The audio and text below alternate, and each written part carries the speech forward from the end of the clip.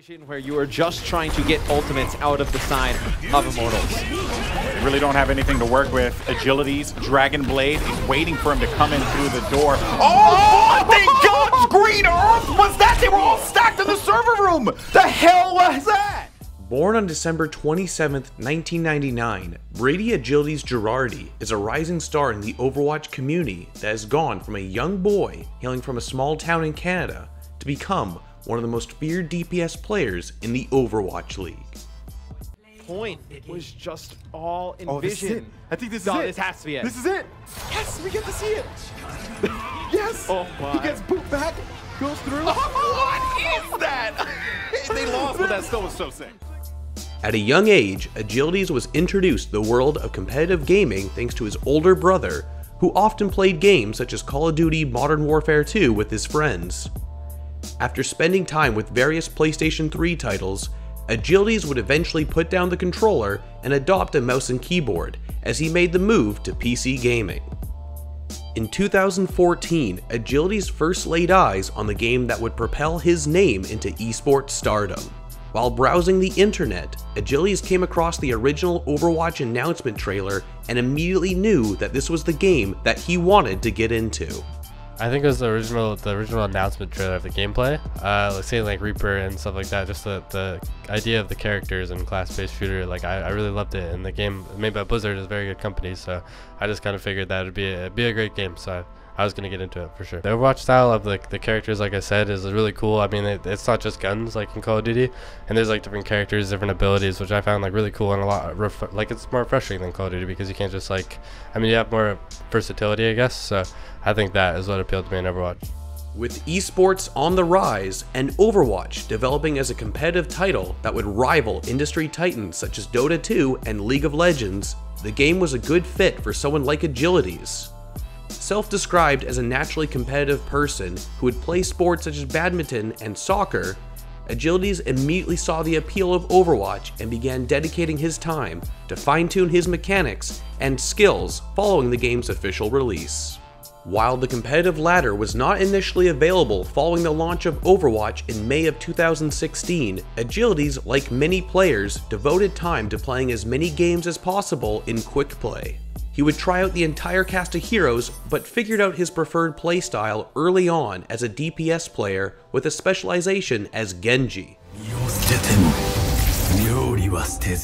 As the 2-2-2 semi-dive meta began to establish itself, the cyborg ninja user had quickly begun to climb up the ranked ladder and commonly appeared on streams of high-ranking North American players such as Seagull.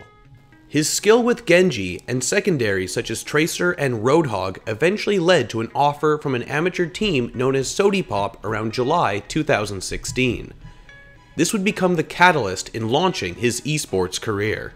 At the time, few had heard of this roster outside of those who had been keeping a close eye on the competitive ladder. But without a doubt, it consisted of some of the best talent North America had to offer, including several names that have joined Agilities in the Overwatch League, such as San Francisco Shock's Nomi and his teammate Grim Reality. In their first online tournament, Sodipop managed to place second at the 13th Gosu Gamers Overwatch Weekly, taking home $213 after losing 3-1 to Luminosity Gaming, who was at the time one of the best teams in the nascent Overwatch scene. After enlisting Agilities and Athen in place of Zoros and Decop, Sodipop would go on to rack up achievements such as a 4th place finish at the BTS Overwatch Cup and 3rd at the Alienware Monthly Melee August. Recognizing while in high school that the goal of becoming a full-time professional Overwatch player was realistically in his grasp, Agilities knew that this was the career path he wanted to follow and began to dedicate even more hours to refining his skills. Agilities' first big break into the world of esports was when he was presented the opportunity to sign with Immortals towards the end of the summer of 2016.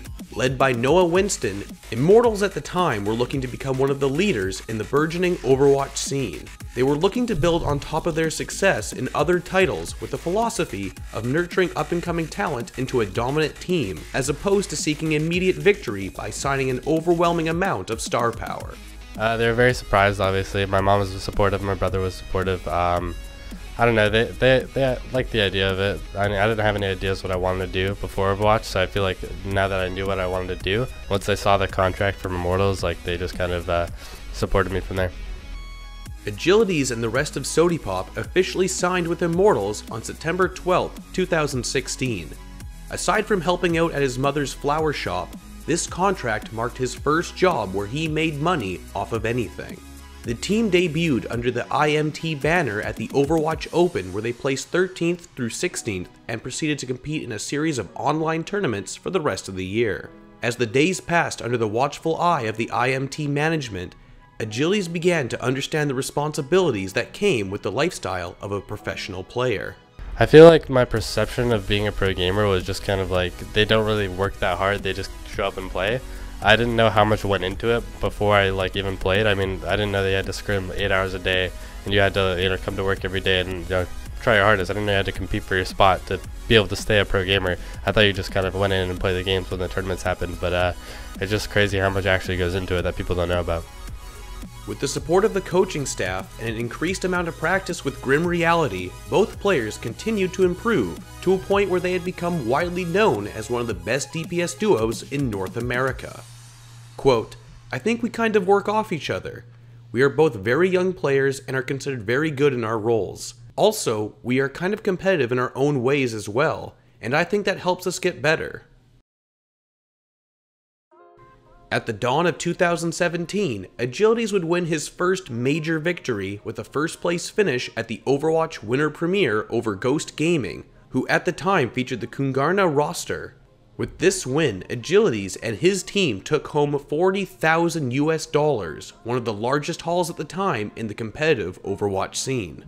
Following this victory, Immortals experienced a period of success, where they placed 3rd and 4th in Alienware monthly melees before being put to the test once again at the Carbon series, where they were looking for another win.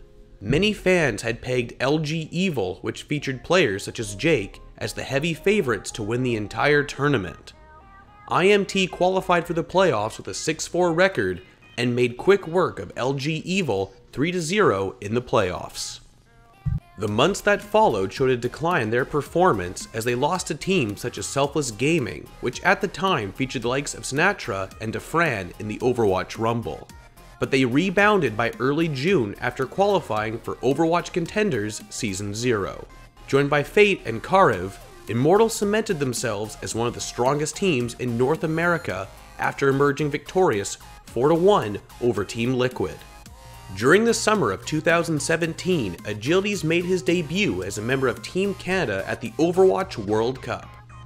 He put on a series of strong performances at the Katowice qualifier that translated into a 3-0 win over Team Netherlands to secure a spot for his country at BlizzCon later that year. Dragon Blade, found 1, found 2, you better believe it's gonna be 3 from this man, 4 kills from the Dragon Blade. Canada were at risk of losing that point, and Agilities goes wild, it's 5 kills for the man. And the Netherlands are seeing red and white. Shortly after, Immortals have failed to make it out of a tough group stage at Contenders Season 1. But there was little doubt that Agilities would be competing in the Overwatch League, as IMT had reportedly been acquiring a long list of impressive investors, such as AEG, who were more than capable of footing the $20 million entry fee. Around this time, Overwatch League team announcements and leaks filled the news feeds of the community in the fall of 2017. Our young Canadian player, along with Grim Reality, was revealed as the DPS duo for the Los Angeles Valiant as a part of IMT's entry into the Overwatch League on October 31st. Agilities has been hailed as a Genji god, alongside Shader 2K and Shadowburn, with much of his success coming from his mastery of Swift Strike and Dragon Blade. Swift Strike moves Genji in a straight line for 15 meters, dealing damage to all enemies he passes through. The key factor is that any elimination that Genji participates in resets Swift Strike's cooldown. Agilities has shown great spatial judgment as he always dashes through targets to be around 1 to 3 meters behind them, ready to clean up the kill with a melee or some shurikens. Dragon Blade is one of the best cleanup ults in the game. It can deal 120 cleave damage every 0.85 seconds, and most importantly for our friend Agilities, it still resets Swift Strike if you score an elimination, allowing plays like this to be made. from Agilities yet again. As sure as the sun rises and sets each day, in Sweden, of course, at very different times. An old favorite ult combo is the Nano Boost combined with the Dragon Blade, allowing the already terrifying ultimate to even cut through Zenyatta's Transcendence healing when combined. This strategy is more effective since Agilities uses Swift Strike to cancel his Dragon Blade animation to get maximum burst, allowing him to cut down targets through Transcendence, provided that he has a Nano Boost, showing off the playmaking power of Genji and how Nano Blade is one of the most feared combos in the game. However, Genji is not the only hero we have seen the talented Canadian play. He has also shown his hand at both Roadhog and Junkrat, allowing Valiant to make mid-game composition swaps. His proficiency in a variety of heroes, honed from his time during the tank meta, affords Valiant the ability to adapt to the meta and remain competitive, a trait that will prove to be invaluable for any team in the Overwatch League. With the DPS role being one of the most saturated positions in the Overwatch League, Agility's skills will be put to the test heading into the later stages of the season. His abilities will be relied upon more than ever to control DPS monsters including the likes of Effect, Fleta, and Pine if the Valiant hope to climb further up the rankings. With a great start to Stage 1 for the Valiant, we can only expect great things from Agilities in the rest of the Overwatch League inaugural season. He is ready to take the league by storm and cut open a path to the top with his team. Thanks for watching the video. If you enjoyed this video, be sure to check out our other content and subscribe for more. As well, you can always click that bell for notifications as to when new content is uploaded. Otherwise, you can check out our other social media pages, and if you wish to join in the conversation, check out our Discord, all of which can be found in the links below. See you next time, and thanks for watching.